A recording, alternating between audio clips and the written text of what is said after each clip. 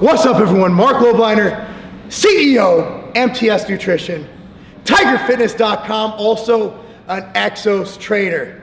When you're walking around, you see those dudes like walking like this, like, oh my God, but they don't have lats.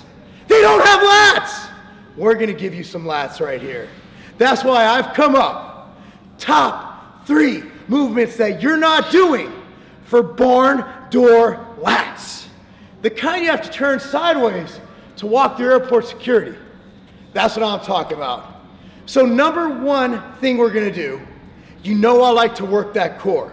Because if you can work that core, you engage everything. Everything is tight, hard. Like when I talk dirty to you like that?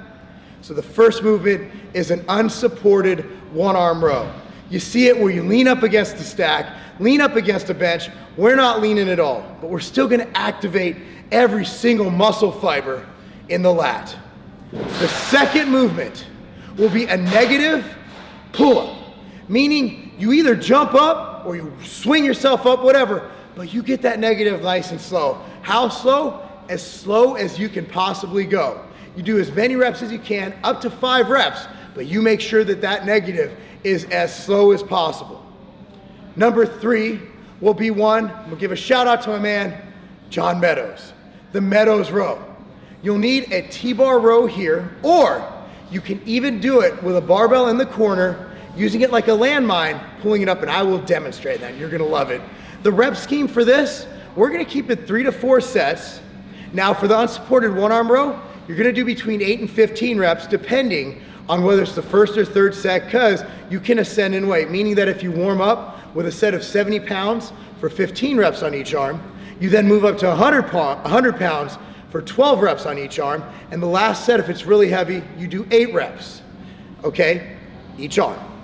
For the negative pull-up, basically, you know what? You're essentially going to failure when you can't do another one, because that will exhaust your lats.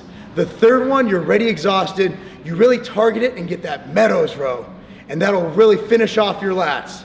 And that's how you build a barn door back. Now, for any back movement, I know a lot of you purists, you power lifters, like grip strength matters, and I agree, grip strength matters.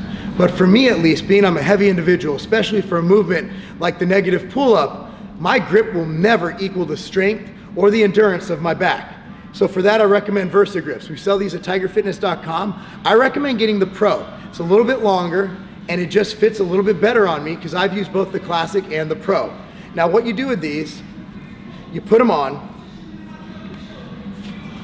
the end of the Velcro, this part facing on the thumb, pull them over, you strap it in. Now with straps, you have a whole issue of getting it in there. It takes time, it's a pain in the butt. With these, not only do they last longer, they have very, very, very low chance of ripping, which I've done with straps with heavy weight.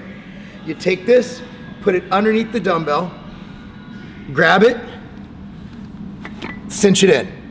Versa grips will make your back workout better. It's a fixed variable, and honestly, this pair has been through hell and back with me. I've had these for over 1.5 years, 2 years, and they're still rocking strong. The unsupported one arm row, now you've seen it done where people step in here, they do this, and they row up. And that's perfectly fine. But we're doing some weird stuff here. We want to engage as much core as possible and fire off as many back muscles as possible while getting the lats, okay? So this is gonna be awesome. Watch this. The key to this is linear. So you wanna be completely straight in a line. You're like this. Your balance is on point. Feet are about shoulder width, maybe a little less apart. You got your base, your glutes are activated. You are firing your glutes, meaning you're tightening your butt. Okay, let's just put that in layman's terms.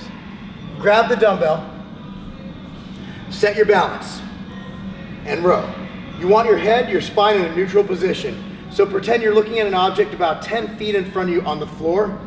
Row up, come down. Boom, boom. So you're gonna do 6 to 8 per side. Actually, 8 to 15. Heavy sets, you go a little lighter. So if you watch this, you come in. Now you're not bringing your weight up here. You're coming in, you're bringing it back. So you want right in your pocket area. Hip socket, pocket, somewhere in there. Boom, up, up. And if you notice, your core is gonna be tight, your glutes are firing, and you're gonna feel it in your lats more than a regular one arm row.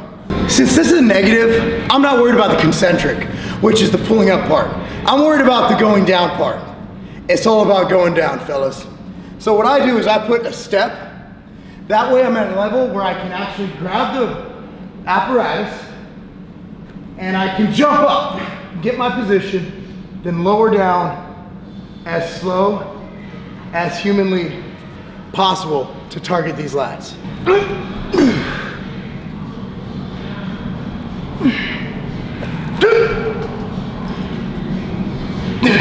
The Meadows row is something I learned from my good friend John Meadows.